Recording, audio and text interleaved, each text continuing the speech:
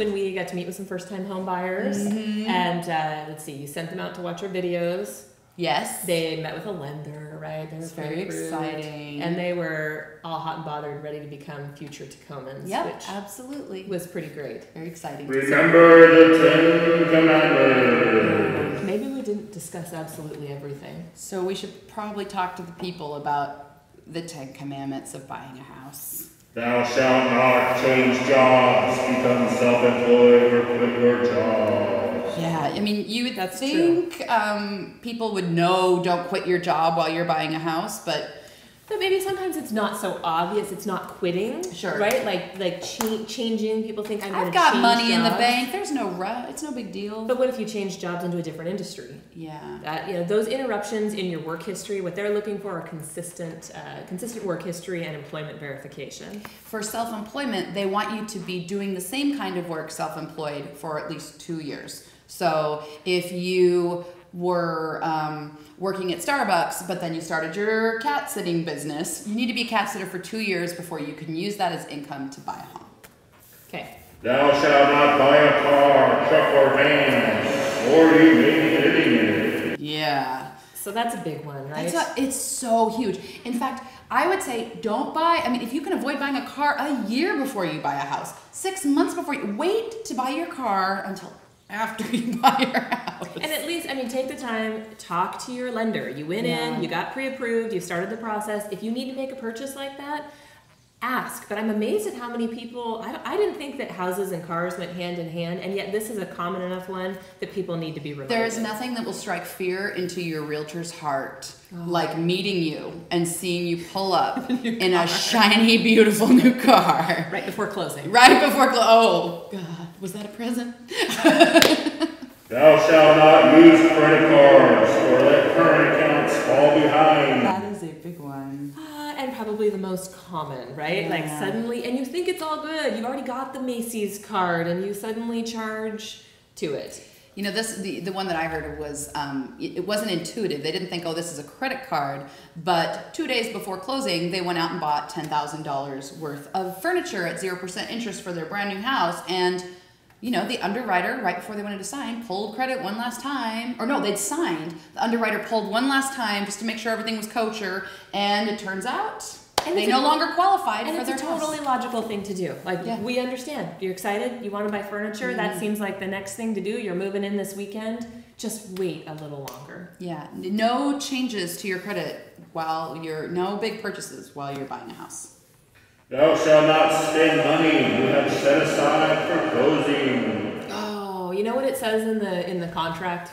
What does it say? Sometimes you guys won't know because you won't read it. No. But if you actually look at your contract, it says that you have the money set aside for closing when you write the offer. It's a part of your finance contingency. And if you violate that, your earnest money could be in jeopardy. What if you're just going to Mexico real quick? Maybe it's not time to buy a house. The down payment money is sacred. Set it aside, have it ready. Don't borrow from it in the 30 or 45 days leading up to closing. It's important. Thou shalt not omit debts or liabilities in your loan application. I think we covered this one in 2008 and 2007, but it probably needs to be restated as many times as possible. Yeah, if you have another house or have a loan on a RV or a boat, or you co-signed on your kids' college loans, it's gonna be on your credit report. The lender's gonna find it eventually. So probably the message here is get organized before you make your loan application, get everything. Maybe you genuinely forgot about that student loan. So get it all laid out on paper and then be honest with your lender and disclose everything. It just makes everything go smoother and prevents any last minute problems. Yep. Thou shalt not buy furniture. We kind of already talked about that. Don't buy furniture. Don't buy, what else could you buy? Don't buy a boat. Well, furniture, things that the most common, couches, mattresses, TVs. TVs, yeah. That people think are fairly small but apparently necessary items to have the weekend you move in.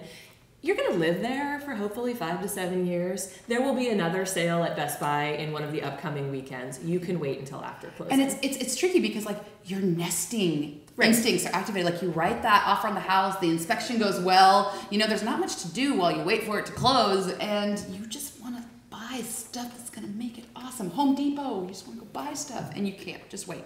Wait till closing. Yep. Wait till those keys are in your hand. Absolutely. Thou shalt not originate any inquiries into your credit. Along those same lines, when you go, don't open new accounts. So even if you're anticipating that you're going to buy these things after closing, don't suddenly go and open a card 2 weeks before. Yeah, you're at TJ Maxx and they're like, you can get 10% off. Say no. Just say no. Say no to everything until you close on your house. Thou shalt not make large bank deposits without talking to me first. It just makes you look like a drug dealer. Depending on what you're going for. More importantly, it could interfere with your loan. And so, I mean, all the deposits have to be documented now. I have been at the grocery store branch of the bank, which is the only one that's still open on Friday, with my client, with the bank manager stamping $1.60 deposits, $20,000, like explaining notes so we can close on their house and they can buy their house. Crazy deposits? No. They have to source your funds. Just think of it that way. They have to source your funds. Thou shalt not change bank accounts. You know what? That's not a real common one that we talk about I haven't a lot. run into that. But I mean, this is actually a lender and an agent that I know's list.